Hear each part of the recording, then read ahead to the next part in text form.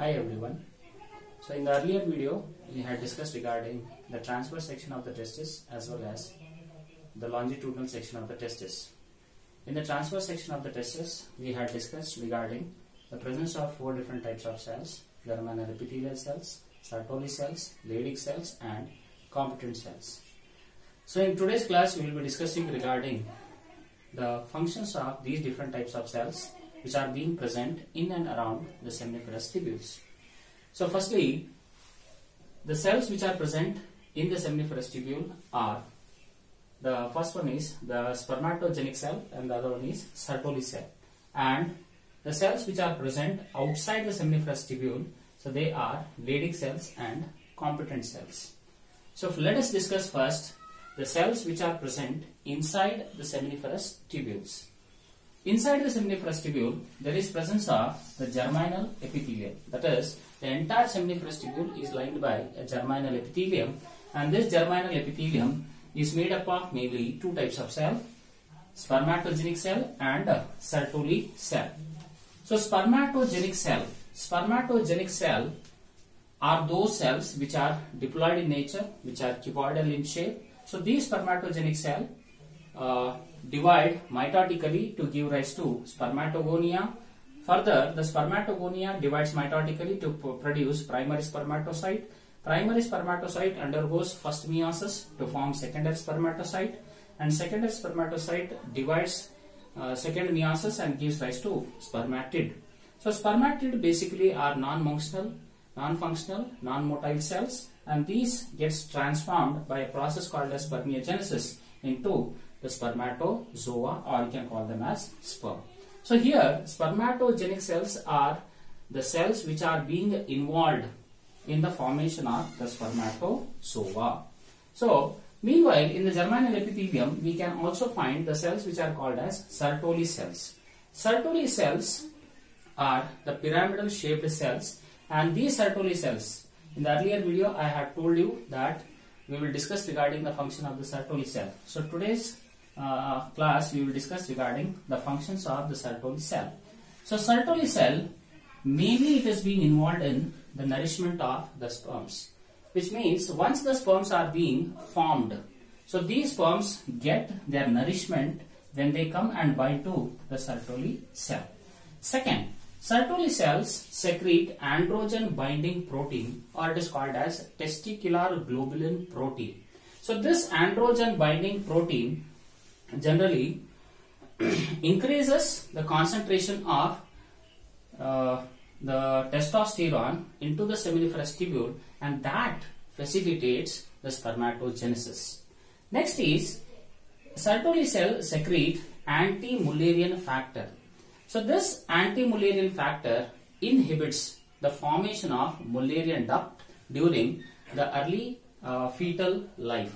So what is the Mullerian duct? Mullerian duct generally gives rise to the oviduct, that is basically a female accessory duct. So here the Sertoli cell secretes anti-Mullerian factor. So this anti-Mullerian factor inhibits the growth of the Mullerian duct, thereby it prevents the growth of the female accessory ducts in males. Thereafter is Sertoli cell produces estradiol aromatase enzyme. Now what is the function of this particular enzyme? Estradiol aromatase enzyme generally inhibits or decreases the testosterone levels. When it decreases the testosterone levels, this gives a negative feedback. That is, the testosterone gets converted into estradiol, and that increase in the estradiol gives a negative feedback to that of the hypothalamus. So when the hypothalamus receives a negative feedback, thereby the spermatogenesis process starts decreasing. Next is, inhibin and activin are the 2 hormones which are being secreted by the Sertoli cells, so that work together and regulate the FSH activity, in which inhibin generally inhibits, that is, it sends a negative feedback to the hypothalamus where it inhibits the FSH activity and decreases spermatogenesis, whereas activin gives a good response to that of FSH to increase the spermatogenesis. Next is Sertoli cell secretes ERM transcription factor, or you can call it as ETS transcription factor. So this ETS transcription factor generally maintains spermatogonial stem cells in the testis. And last one, that is blood testis barrier. Sertoli cells also acts as a blood testis barrier, which generally provides luminal environment to the stem cells. That is first one. Second one is the blood testis barrier avoids production of anti-sperm antibodies and autoimmune responses, which generally may result into the sterility in case of the male. So this blood testis barrier avoids the production of anti-sperm antibodies as well as autoimmune system. Thereafter is Sertoli cells even secrete transferrin. Transferrin is a type of glycoprotein, or you can also call it as blood plasma protein, which generally delivers the ion to that of the spermatogenic cells for the spermatogenesis process to occur. So these all are the functions of the Sertoli cells. So inside the seminiferous tubule, spermatogenic cell and Sertoli cells are being present. Now let's move on to that of the cells which are present outside the seminiferous tubule. So outside the seminiferous tubule, there are presence of the cluster of cells. So these cluster of cells are called as Leydig cells, which were being discovered by Leydig. Henceforth, the name is given as Leydig cells. Leydig cells are generally yellow in color because they contain the yellow colored pigment. So these Leydig cells are also called as interstitial cells, as because they are present in the interstitium.